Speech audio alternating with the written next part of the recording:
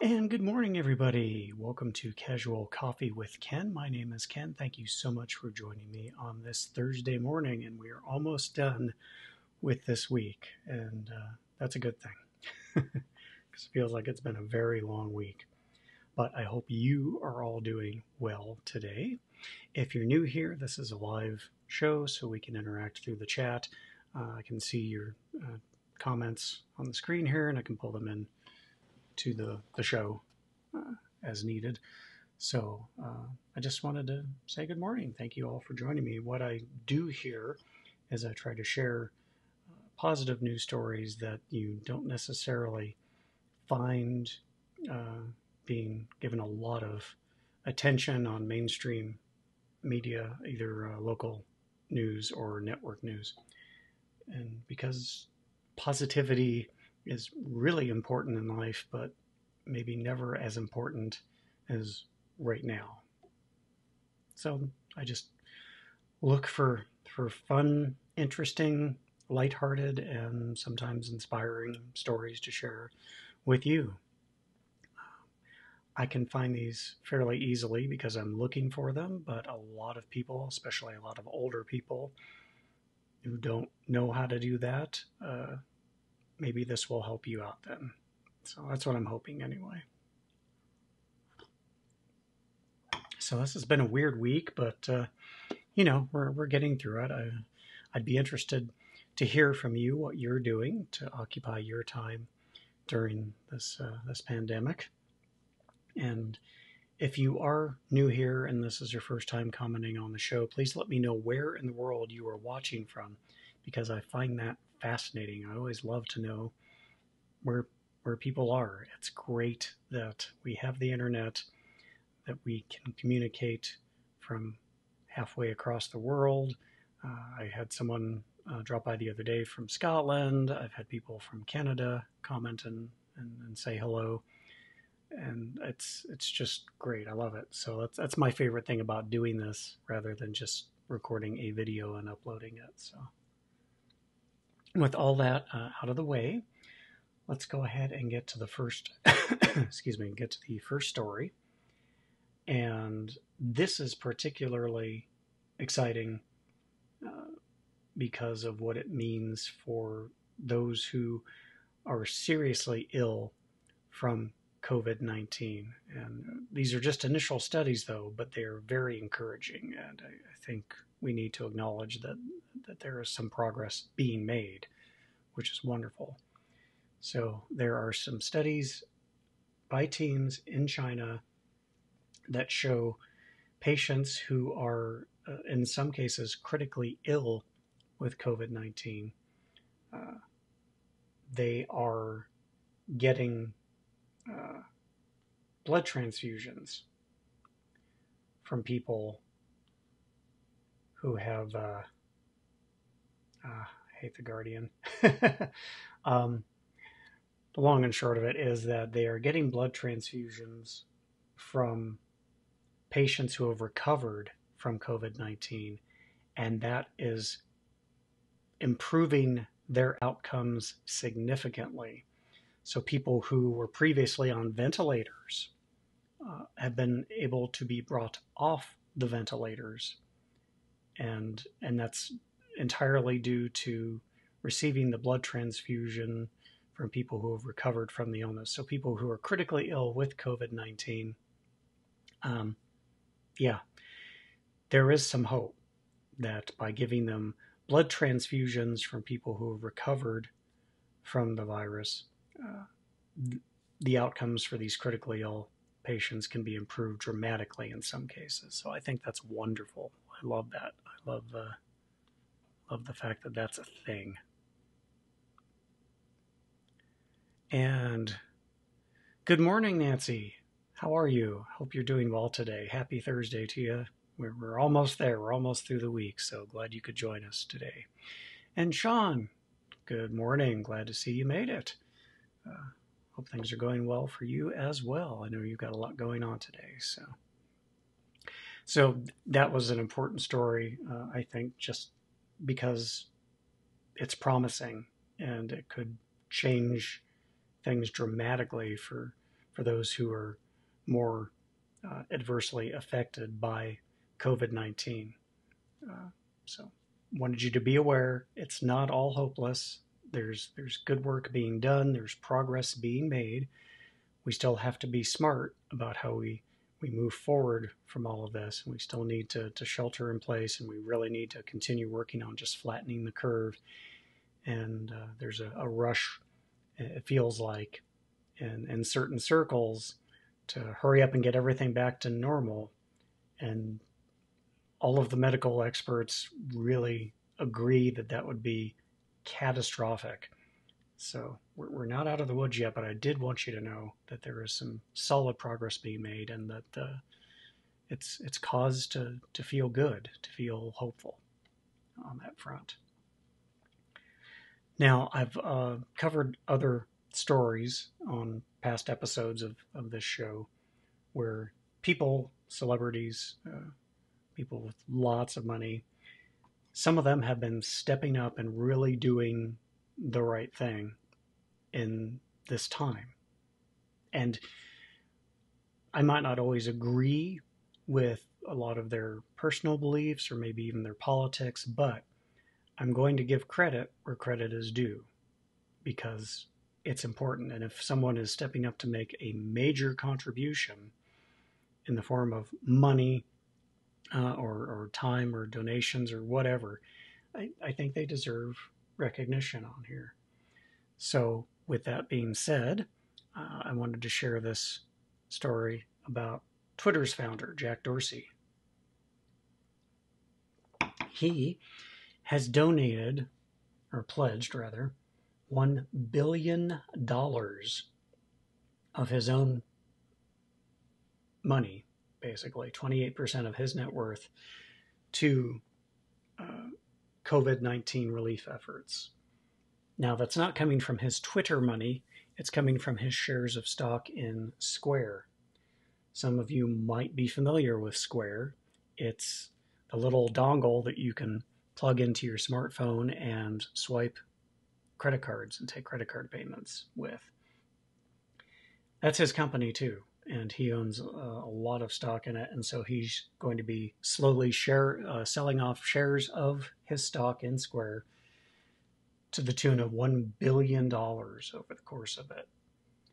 And he's going to give the money to an organization called Start Small Foundation, and they will distribute it from there to various COVID-19 relief efforts. He's going all in on this in a number of ways, not the least of which is that he's going to be offering, according to this article on Good News Network, he's going to be offering full transparency of how the money is being used and where it's going by tracking everything in a publicly available Google document. So you and I are going to be able to go to this Google document and keep tabs on what's going on, where the money's going. As he put it, quote, "Life is too short, so let's do everything we can today to help people now." So Jack Dorsey is undoubtedly a person of, he's a polarizing figure, I guess, in certain circles because of some of the things he's done over on Twitter. But this is amazing. It's a very significant contribution, and I think it's inspiring. I really do. I love to see this. It reminds me that people who have just an insane amount of good fortune in their life, they can do amazing things, and they can make a meaningful difference in the lives of so many others should they choose to, and he is choosing to do that. And So I think that's worthy of recognition, and I hope that it makes you feel maybe just a little bit more hopeful today, because it's going to be through these dramatic monetary gestures from people who have the means to do such a thing. It's going to be through those efforts that our progress forward happens at a quicker pace than it normally would. Okay, now this next one, we're going to scale it down a bit. I'm going to go across the pond to England. This guy is a teacher, so obviously he doesn't have $1 billion to give anybody, but he's still doing what he can to help out. And because he's not a multi-billionaire, he's not a captain of industry, he's just a teacher, and we all know that teachers are extremely important everywhere. I think this qualifies for my story of the day because it's particularly inspiring to me.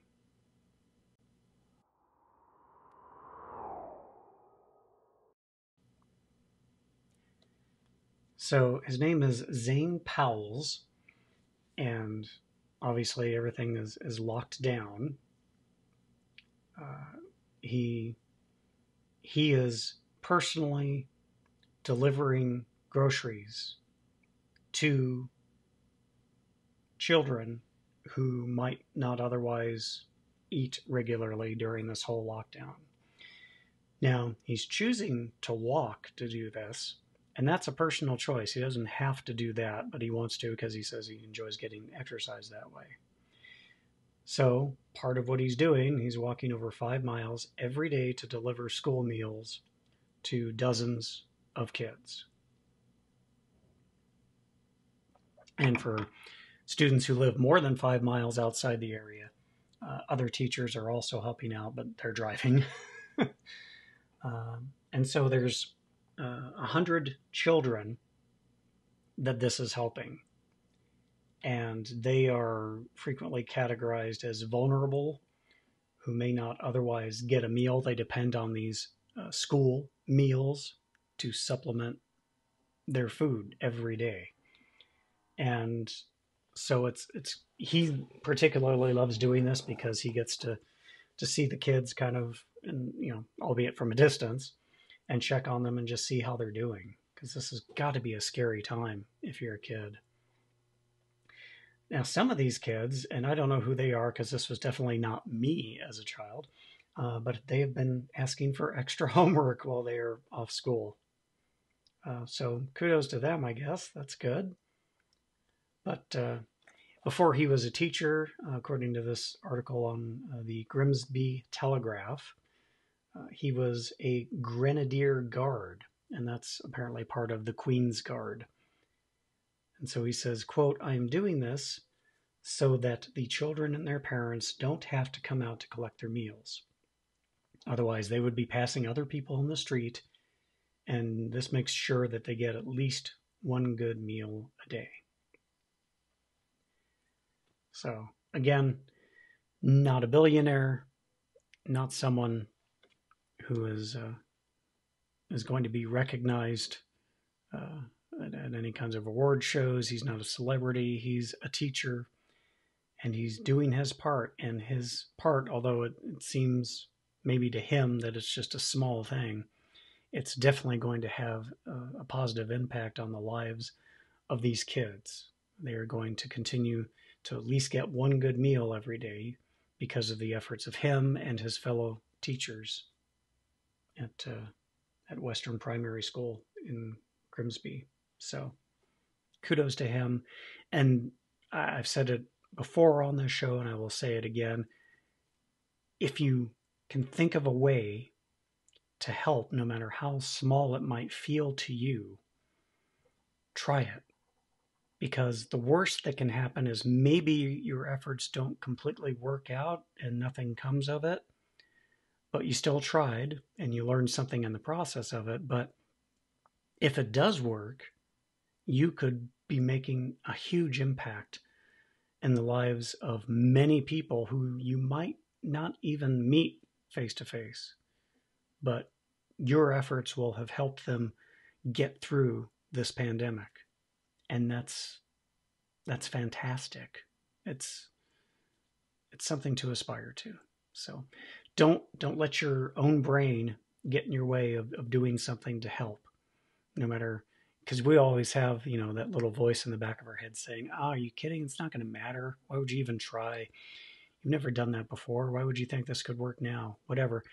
Don't listen to it. Don't listen to that voice. Try it. It doesn't hurt to try it, because you could be doing something amazing for someone that you'll never even know. So that's my soapbox. Sorry about that.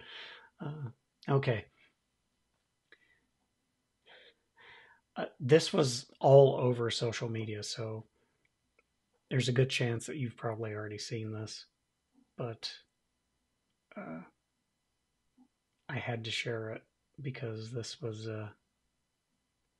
just too funny to me. So I'm not even going to give an intro to this. Just enjoy.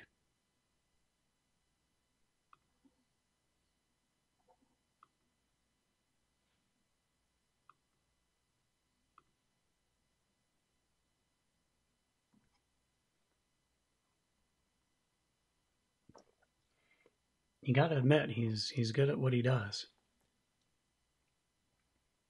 Look at him go.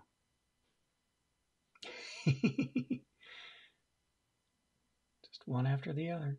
Oh, okay, that one's going back on the shelf. That one, no, that one got away. No, get back here. You're not going anywhere. He even got the one off the camera. Okay, no, now he's back in there. Now he's good. Okay, and let's go. Love it.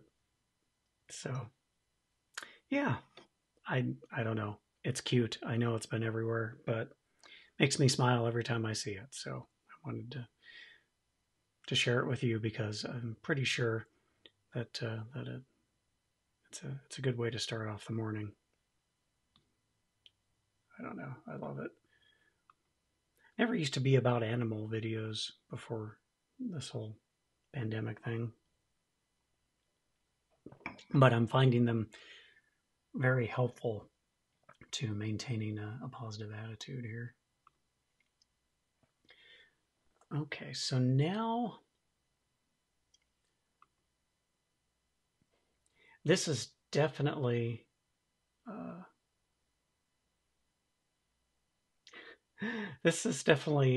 strange but true news story. So yeah, that's the heading this is gonna come under today.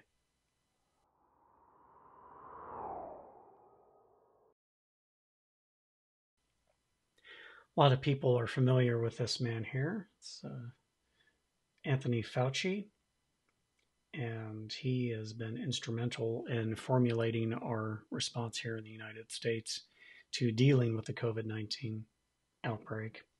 And there's a company that makes bobbleheads, and they made one of Anthony Fauci and have raised over $100,000 to buy coronavirus masks.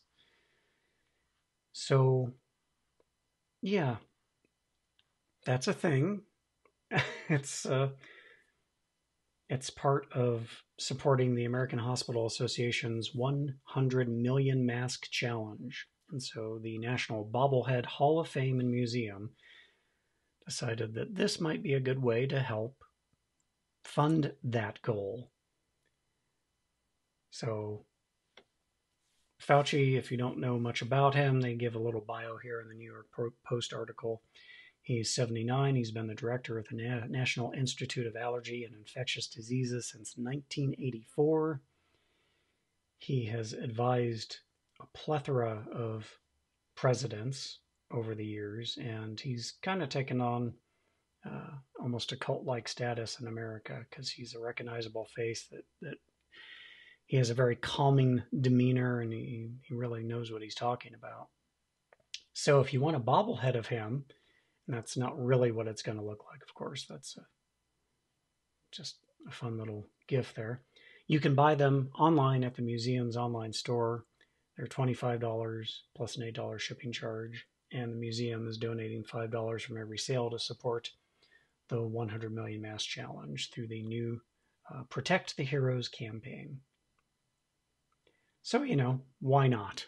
Why not make a bobblehead of the person who's responsible in large part for advising and putting in place guidelines that are going to save the lives of millions of people?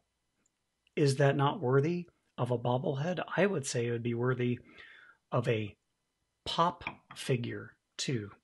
You know the ones I'm talking about, the pop vinyl dolls. Those are awesome.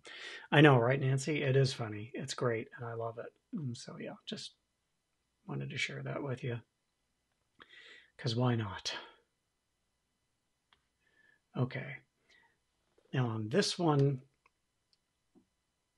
if you've watched the show before, you know I'm a fan of anything having to do with optical illusions, or even just displays of art that make you kind of step back and go, wait, how did they do that?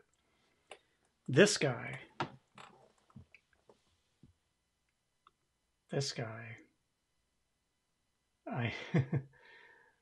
his name is Young Sun Kim.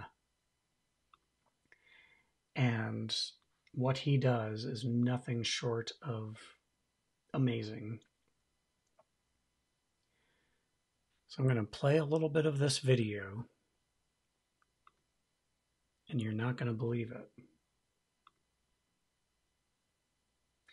So you might be looking at these and thinking to yourself, those are amazing photographs. Look at the detail he captured with his camera of these fish and their fish bowls. And you could be forgiven for thinking that, but they are not photographs. These are paintings. These are paintings that he did, and the process is extremely involved in creating these. There's a really intense link on Art Insider on their YouTube channel that shows in detail the process that he goes through to create these. But it's all done with paintbrushes. And I just have never seen anything like this. It just blew me away when I saw this. I cannot fathom in my brain how someone could do something so realistic that it looks like you took a photo of it, but it's all just painting. It's all by hand. This isn't something that was done digitally. He didn't create this in Photoshop or Illustrator. He painted it. It's just unbelievable to me. I love this. This is the kind of thing that just blows my mind, gets me excited about art. And you can see some of his collections on this online art gallery called Saatchi Art. And if you want one of his paintings, one of the actual paintings and not a print reproduction of his work, be prepared to mortgage your house.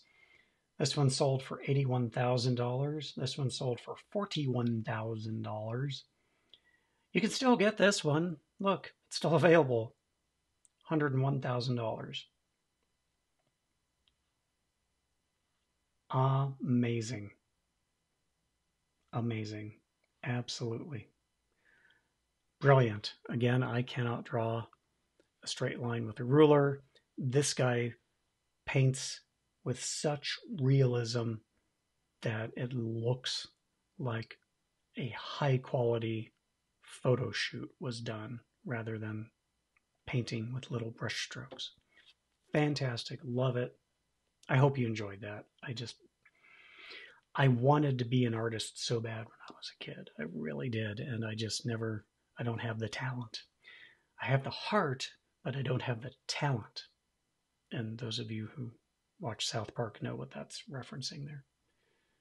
So I will put a link, of course, to the collection down below in the description on my YouTube and Facebook, wherever if you're watching it in either of those two areas, you'll be able to click on it there. And the last story, because again, got to give credit where credit is due. Tyler Perry. I've never watched any of his movies. Just not my bag. But he is amazing and has a heart of gold, apparently, because he bought all of the groceries for all of the seniors during senior hour at Kroger and Winn-Dixie in his area. Not just one store, not just two stores, every single store in Atlanta. Well, okay, not every single store. Let's see what they're, okay, so basically it's 44 Kroger locations in Atlanta and 29 Winn-Dixie supermarkets in New Orleans. So he just said, here's what I want to do. I'm going to make a donation. I want you to use the money to pay for all the groceries on this day for all the seniors during senior shopping hour. And he did it at 44 Kroger locations and 29 Winn-Dixie supermarkets. And there are photos all over the internet that you can see on here. And wow, yeah, I don't know if you're saying wow to Tyler Perry or wow to the artist, because I know there's a delay on the live stream here, but both of them are wow as far as I'm concerned. But there are photos all over the place of just the shocked, surprised, and grateful seniors who fully expected to pay for their groceries and were told, no, it's okay. Tyler Perry's got you. And he apparently does stuff like this often. Says that his most recent act of charity before buying all the seniors' groceries, he left a $21,000 tip for restaurant workers in Atlanta. And then in 2018, he paid off nearly $500,000 worth of layaways at Walmart. So good on him. Love it. Like I said, I tried watching a Medea film. Didn't like it. Just not my thing. Doesn't mean it was a bad movie by any means. It's just not my thing. I also don't like 99% of Jim Carrey movies because I don't like wild, wacky, face-stretching, mugging for the camera Jim Carrey. I am much more about Eternal Sunshine of the Spotless Mind Jim Carrey. That's what I appreciate. He is a good actor when he's not being a raving lunatic. And I know I'm in the minority on that because a lot of people love his Ace Ventura movies. And Liar Liar, the one where he's a lawyer that can't tell a lie all day or can't say, I don't know, is that Liar Liar or Yes Man? I don't know. They all blur together in my head because they're all equally dismissible to me because it's not my thing. But yeah, Tyler Perry, not a fan of his movies, but I'm a fan of what he does when he's not making movies because that's fantastic. And that takes us to the end of the half hour. It's already gone. Cannot believe that. Not liking Jim Carrey Kamita. Sorry, don't like Jim Carrey the comedian. I like Jim Carrey the dramatic actor. So there you go. But it is the end of the show. Thank you so much for joining me today. Do me a favor, if you liked this, if you had fun, if you think this is if you think the concept of a live show dedicated to good news is a good thing, do me a favor, share the video link with your friends. After the show's over, it stays up as a video. Click on it, share it to your Facebook page, share it with your friends over on Periscope or or on Twitter if you don't have a Periscope account. Just get the word out. I love doing this. I would love to continue doing this. So anybody you can tell about it, if you really like it, I would appreciate that. It does help. And then if you want to support the show directly, you can find me over on Patreon at Casual Coffee. And that's it. Thank you so much. I really appreciate every single one of you. I will see you right back here tomorrow at 9:30 a.m. Pacific Daylight Time. And until then, I'm Ken McKim. You take care. And remember, when you can choose to be anything in life, choose to be kind. Because now more than ever, kindness matters. So thank you. Have a good morning, Nancy. Have a good morning, Sean. And anyone else out there who's watching that didn't comment, I'll see you tomorrow.